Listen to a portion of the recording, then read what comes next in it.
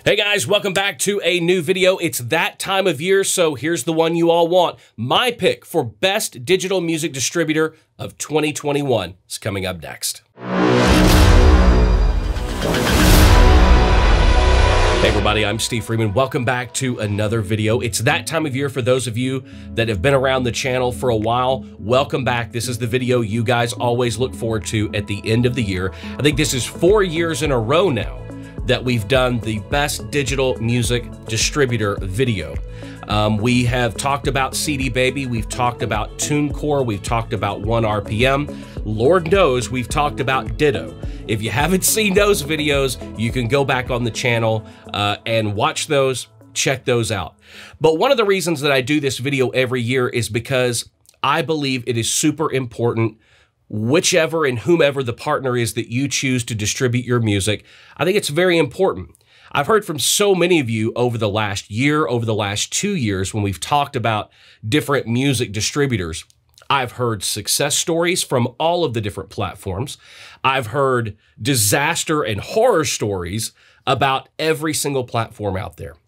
Guys, let me tell you, none of them are perfect. Absolutely none of them are perfect. Unless you're a major label artist signed to a major label deal that has a major distributor behind them, like a Warner Brothers or Sony or Universal, there's going to be problems. No one service is perfect. My pick for best digital music distributor of 2021 is based on the service that I used for many of my clients this whole last year.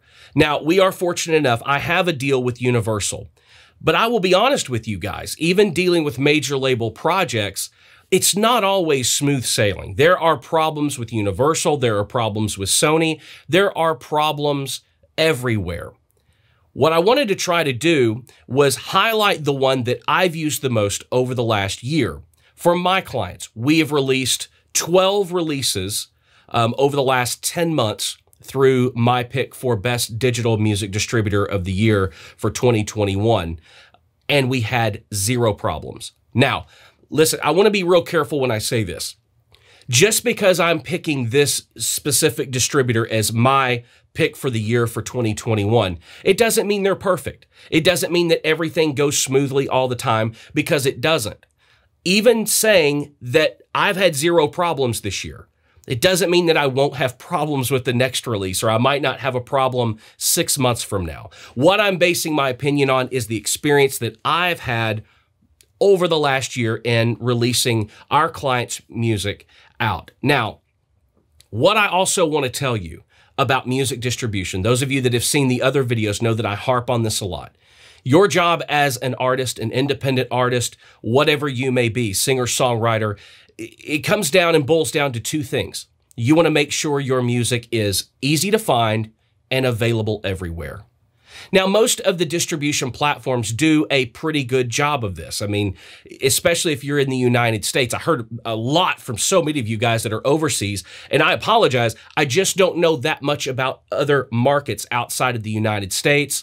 Canada, of course, UK, I'm very familiar with.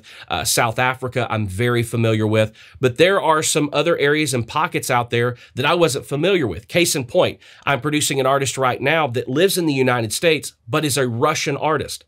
So we had to make sure when we were releasing her music that it was available on all of the different platforms that were available in Russia. I was not familiar with that market. Luckily, our distributor is very familiar with that market and actually has offices and a staff in Moscow to deal with Russian artists' release and get it everywhere that it needs to be. So that being said, I want to tell you my pick. And it's unbiased. You may love somebody else, and that's totally fine. I'm not saying they are the hands down best and you should go in nowhere else but here. I'm saying in my experience, having dealt with all of them, especially this year, this is my pick. And it may come as no surprise, but my pick is 1RPM. Earlier this year, I had a chance to sit down with my friend and general manager of 1RPM here in Nashville, Ken Matson. Now, if you're not familiar with 1RPM, I highly suggest you go back, take a look at this podcast that I did with Ken Matson. It was great. It was informative.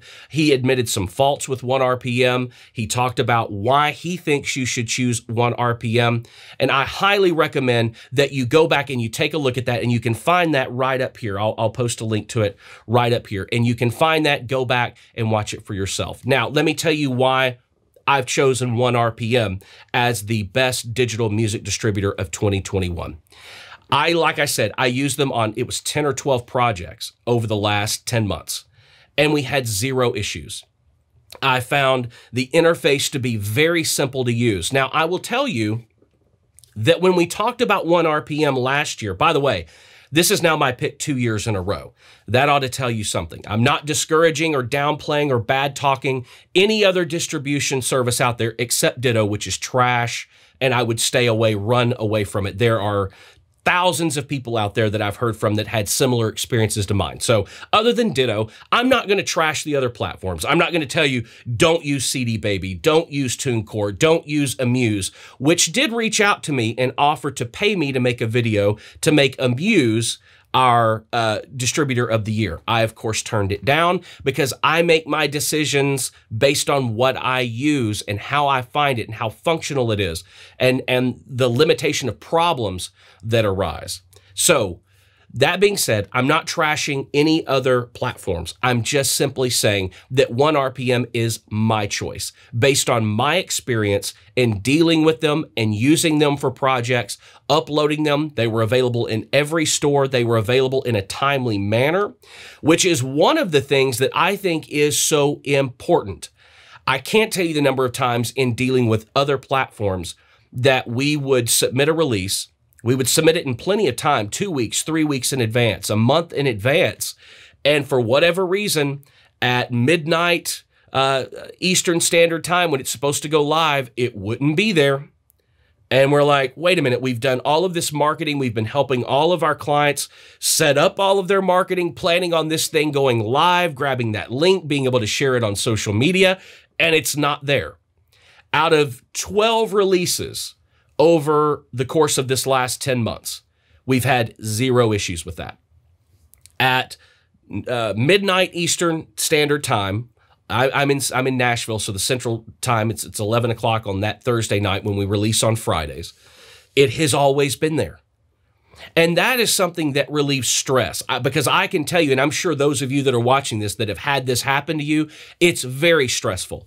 You've gone through all of the processes of work and worry and stress and getting this thing uploaded, making sure that you've got all of your marketing together. You're ready to share those links out. You're ready for people to start spinning it on Spotify or buying it on Apple Music. And you've done all this and it's not there. Some of you may have even gone in and batched your content and scheduled your releases on social media. So as soon as that thing's supposed to go live, you've sent this out to all these people saying, hey, go stream it now, go buy it now. And it's not there. That's very frustrating. So even at its base level, this was one of the things that impressed me most about 1RPM is that it was live exactly on the date and the time that we said we wanted it to be available. That is a very crucial piece of the process when selecting your digital music distributor. Also, the dashboard that you go through when uploading your music is very simple to me. I heard from some of you last year that you thought the process was difficult.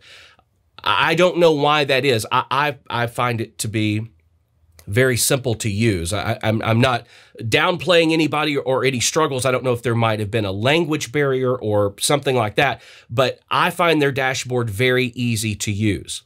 The third main reason that I like 1RPM are the marketing features that they give you. Once you have created your release and you've got it set for distribution, you've selected all of the stores that you want it to go to, they have a marketing section where they will actually create artwork and links for you to share out on social media. This makes it very easy. I mean, if you're not a Photoshop pro or an Illustrator pro or you know how to put graphics together for using on social media, because Lord knows, Facebook's a different size than Instagram. Instagram's different than Twitter. The lengths are all different. You can actually create marketing things right there within 1RPM's dashboard to send to Twitter, to send to Instagram, to send to Facebook. They make it very simple for you. And that, to me, is very important. I'm choosing 1RPM because I've dealt with them. I love their dashboard. Most importantly, they just consistently do what I've talked about for the last 3-4 years in a row. They make my music and my artists and my clients' music easy to find and available everywhere. Now, I do want to address one issue that people have talked about with 1RPM. And this is a big misconception. Everybody says, well, they're based in Latin America. They specialize in Latin America. I will tell you, that is where the company started. And if you go back and you watch or listen to the Steve Freeman podcast episode with Ken Madsen from 1RPM, he talks about that. The founder of the company is from Latin America, and they have a lot of success in Latin America. They have staff and offices in almost every major developed country on the face of the planet. So yes, their origins are in Latin America, but that is not their focus. They are a worldwide distributor, just like any of the other distributors. One of the other things I do like as well is that 1RPM is a direct aggregate for iTunes, for Spotify, for Google, Amazon. They're not a third-party aggregate. That is a big problem when it comes to companies like TuneCore, CD Baby, Amuse, some of these other places that you guys have sent me that I'm sorry, but I've just never heard of these distribution companies. Doesn't mean they can't get the job done. I'm not aware of them. I focus on the major players. So I've not had an issue whatsoever with 1RPM, mainly because they are dealing directly with Apple. They're dealing directly with Spotify. They're not going through a third party. In some of these cases, what happens when you use some of these other services is they are just a distributor of a distributor. So when you upload your music to them, they then have to upload it somewhere else. When you're dealing with 1RPM, it goes directly from 1RPM to Apple, to Spotify, to Google, to Tidal, to all of the other stores and online music platforms that they serve. The last point that I want to cover about 1RPM and my positive experience is the most important part, the money. Some of you are out there and a lot of people have high expectations. You think, oh, I'm going to sell hundreds, I'm going to sell thousands, I'm going to sell millions. And I hope you do. I want that for everybody. I want you to fully realize your dreams. I want you to fully realize your expectations, as long as they're realistic expectations. But those of you that have seen my videos about Ditto, this was where we had a huge problem. They never paid us. I have heard similar stories from other digital distributors, from many of you guys. I won't go into naming every single one of those distributors because at some point over the last 2 years, I've received emails, DMs on social media. Any way that people can get a hold of me, I've heard from you guys, and I've heard horror stories about not getting paid. I just got an email last week from a gentleman overseas who has quite a substantial balance with TuneCore. And TuneCore has frozen his account and refuses to pay that amount of money. And it's like $70,000. Guys, these are serious issues. This is why I do these videos. This is why I do the research, because I want you guys dealing and doing business with reputable companies. I know the stress and the pressure that it takes to be an artist, that it takes to be a songwriter. I know the creative struggles that you go through with creating this amazing music and putting so much of your heart and soul and blood and sweat and tears into, that when you finally get to the point where you get to put it out into the world and hopefully make some of that worth it, either by gaining fans and followers, building your audience, and even, yes, even today in the music business, it's still possible to make money. When you do that, you expect the person that you've partnered with to take your music out to the world to at least be responsible enough to go, okay, you sold 1,000 downloads, here's your $900 or here's your whatever it is. We're seeing a lot of these digital distribution companies get very greedy. And that's not good for an artist. It's not good for a songwriter. Over the last 12 months on the releases we've put out, and even the last 2 years because we used 1 RPM significantly even last year, we never had any issues. I also subscribe to SoundScan. So no matter which distributor that we've put out a project through, I always gauge what our distributor has said that we've sold versus what the SoundScan says that we've sold. And with 1 RPM, it always matches. If I log into my 1 RPM dashboard, it says I've sold 537 copies. I can look on SoundScan and there it is, 537 copies. I cannot say that about other distributors that I've used in the past. Look, we are all scared of entering business relationships that aren't profitable, especially for our side of things, because that's how we're coming at it. And I understand it. So again, I think it's very, very, very important when you're picking your digital music distributor that you find one that is reputable, that has a history of treating artists properly. To this date, as of right now, I have not been treated any way other than professional with 1 RPM. I can't say that about some of the other distributors that we've talked about in the past. The last issue I want to talk about as it relates to 1 RPM is how their system works.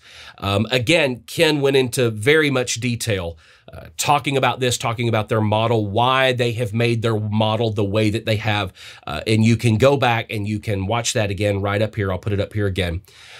But with TuneCore, with CD Baby, with all of these other digital distribution companies, you pay a per single fee or per project fee or per year fee per project. 1 RPM doesn't do business that way. What they do is they charge a flat 10%. So it costs you absolutely nothing to get your music up and get your music out. What 1 RPM does is take 10% of that revenue. I've heard from a lot of you that don't like that. I can tell you, if you ever get past the point where you are right now and you ever sign a real publishing deal or a real record deal, you're going to lose a hell of a lot more than 10%. I think for the services that 1 RPM provides, 10% is nothing. I mean, guys, let's face it. If you sell a download for $1, you're going to make 90 cents of that dollar. I think it's a perfect model. I think it's great that you don't have to remember every year to pay another $29.99 or $49.99 or $5.99 just to make sure that your product is still available in all of the stores. I don't like that. It continually costs you money. And if you're a new artist launching your career, wealth of content and catalog is the most important part of the process. You need to be able to continually release new music over and over and over and over again. And that can get costly with some of the other distributors. So I like the way that 1 RPM does things. I like that they just take a flat 10% of your sales. I think it makes sense. You can go on there today, no money out of pocket whatsoever, and have your single distributed. If you sell 1,000 copies, you're going to make 90% of that. If you go to any regular major distribution deal, if you go to Sony, Warner Brothers, Universal, you'll never get a 90-10 split. Most of the time, they take 30% and sometimes even more than that. I've seen 50% deals. So 10% is not a big deal. There's a lot of you that got hung up on that last year with, well, I can't believe they're taking ownership. That's another big misconception. Just because they are sharing in the revenue does not mean they are taking copyright ownership or anything like that of your music. I hear that from a lot of people that, well, I read the 1 RPM contract and they're owning my music when no, they do not. You're giving them permission to distribute your masters. They are not taking any ownership whatsoever. They are not participating in the ownership of the copyright of your songs, in the ownership of the masters of your songs, nothing. You are simply giving them permission to distribute your music. They have to have that permission. 1 RPM makes it a part of their contract that's very easy to read. If you go in and you look at CD Baby, TuneCore, Amuse, any of these other ones out there, they all have similar verbiage. It's just in very small print that most of you, let's face it, and no offense, you don't take the time to read the small print.